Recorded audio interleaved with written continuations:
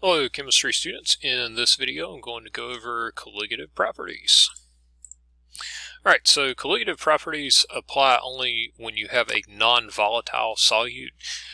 Generally speaking, the easiest way to identify a non-volatile solute is that it is a solid solute, like it'll be from an ionic compound or a molecular solid, so things like sodium chloride and sucrose or table sugar. Those would be good examples of non-volatile solutes.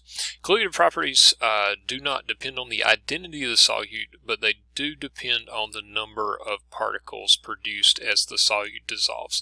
So three colligative properties here are boiling point, freezing point, and vapor pressure. And I'll just make a point here that something such as electrical conductivity, that would not be a colligative property. It does depend on the identity of the solute, because remember, ionic compounds and acids, they conduct electricity quite well, but molecular compounds do not, so electrical conductivity would not be a colligative property.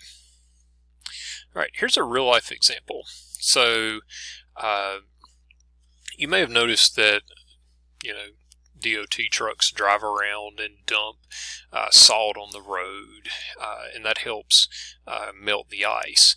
Now, the reason why that helps melt the ice is because the salt lowers the freezing temperature of the ice, meaning that it melts into a liquid, and that liquid form can run off of the road. Alright, so let's go over a few things here with the different types of colligative properties. The first we'll start with is vapor pressure lowering. So let's start off with, what is vapor pressure? Well, vapor pressure is the pressure that builds up in a closed container due to the evaporation of a liquid that is contained within that container. Lighters that contain butane, you press the button, it lets the gas out, the liquid in the container evaporates. Sometimes you can actually see it bubble as the gas is escaping, and that produces that evaporation produces the pressure that pressurizes the lighter. Something similar happens inside of aerosol cans. Propane tanks are another example, and if you've ever taken the lid off of a gas can when it was hot or something, you might have heard a psh, and that was the vapor pressure from the evaporation of that gas being released. Okay, in order for a liquid to evaporate, the solvent molecules, the liquid molecules, must escape through the surface of the liquid. So if you have a solute dissolve, those solute molecules will get in the way of the solvent molecules being able to escape or evaporate from the surface. And Raoult's law, which is shown here just for, you're not going to have to do calculations, don't worry, not in this class anyways, but basically it just says that the more moles of solvent you have, the closer you're going to be to the original vapor pressure, because if it was all moles of solvent, then your moles of solvent divided by your total moles, those numbers would be the same, so you'd get 1 when you divided them, so you'd get the maximum vapor pressure possible. It's common for gasoline to have additives put into it that lower its vapor pressure, particularly during the summertime, so it doesn't evaporate so much, and it's generally less dangerous with the summer blend. Freezing point depression. So when a solute is added to a solvent, the freezing point of the solvent decreases because the solute particles interfere with the solvent particles forming crystals. So in order for freezing to happen, crystal formation has to occur, and if there's impurities or extra particles in the way of that, then crystals can't form. So that's not only why salt is added to the roads, but also when you do an ice cream freezer, you put salt in the ice on the outside, and the ice-salt mixture gets much colder because the freezing point of the ice is depressed. And that means that the milk, which has not had a bunch of salt added to it, that where your ice cream is at, can freeze and become a solid. Okay, let's talk about boiling point elevation. So if you add solute to a liquid that's being heated, it's going to raise the boiling point of the liquid, and that is because the solute lowers the vapor pressure. That makes it more difficult for vaporization, of which boiling is a form of vaporization. Makes that more difficult. So if you add a bunch of salt to some water that you're heating, the water is going to boil at a slightly higher temperature. I know when some people cook that they add salt, partially for flavoring and also partially to enhance the speed at which the cooking occurs. Alright, so freezing point depression and boiling point elevation depend on the concentration of the solution in molality, and that sounds very similar. In fact, it's only about one letter away from molarity.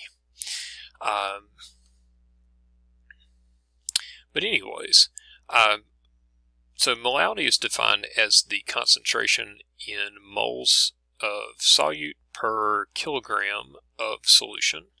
So values for molality are usually close to values for molarity, because a lot of times with water-based solutions, a kilogram of solution is going to be very close to being a liter of solution. However, they are not exactly the same. Now, the reason why we threw molality in there is because we're going to use that to describe boiling point elevation and freezing point depression. And again, I'm showing you equations for demonstration purposes. Fortunately, you will not have to do calculations here, but let me show you that the change in the boiling temperature or the change in the temperature at which a liquid freezes can be calculated as so. So there's a few things here. The little I is the number of particles into which the solute dissociates. I'm going to go over that a little bit more on the next slide. The M's are the molality, and then the Kb and the Kf are constants. So as you might guess, the Kb is the boiling point constant, Kf is the freezing point constant, and basically what those tell you is how much the temperature changes per molal change in concentration. So if I knew how many particles my solute dissociates into, say I had sodium chloride, that number would be 2 for sodium chloride, and I knew the Kb value for the solvent involved, and I knew the molality of the sodium chloride that I was dissolving, then I could calculate the change in temperature of the boiling point. And remember, it's boiling point elevation, so this temperature change would increase the boiling point, whereas this temperature change for freezing point depression would decrease the freezing temperature.